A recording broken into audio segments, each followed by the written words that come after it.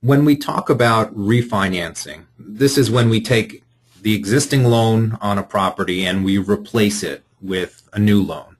And this is often the crux of somebody's investment strategy, where the basic thought is that if the property as it is cash flowing today can support a 60% loan to value, and then over some interim period of years, let's say 3 years, 5 years, that property value rises, we can go out at that point in the future and then get a new 60% loan to value. And on that larger value, that 60% will more than outstrip what you still owed on the original 60% loan to value. And so at that point, you can access tax-deferred capital with which you can make other investments or do whatever you wish.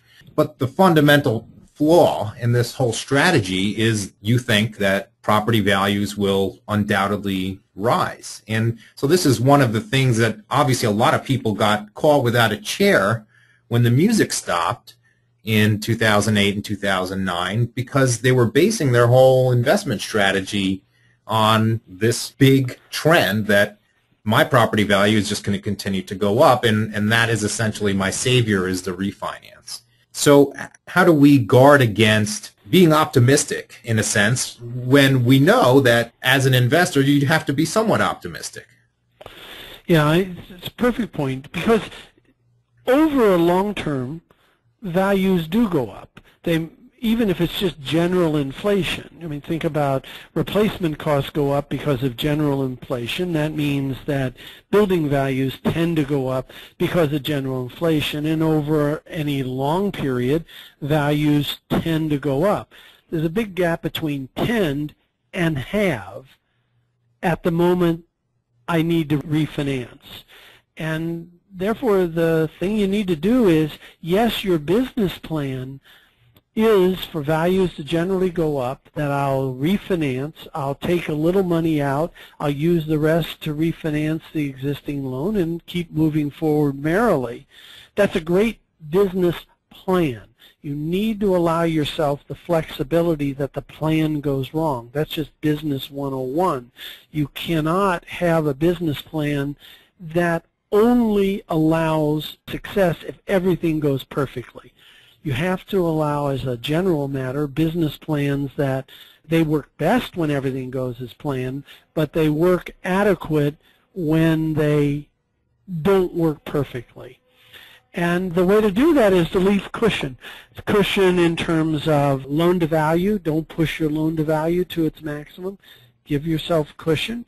Cushion in the sense of have plenty of income available in case your income gets hit, that you can continue to pay interest and principal.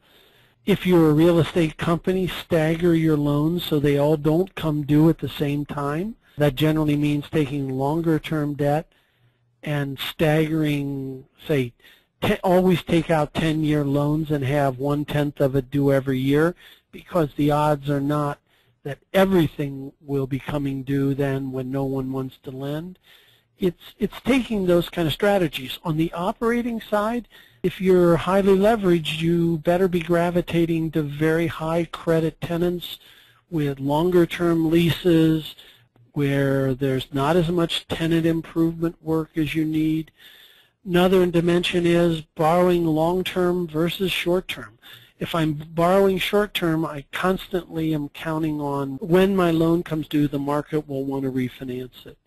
Whereas if I borrow longer, imagine I go get a 35 or 40-year loan on an apartment project with a HUD loan. It basically means I'll never have to renegotiate this loan. I'll be dead by the time this loan gets renegotiated. I locked in my spread in the meantime between the interest rate and the yield.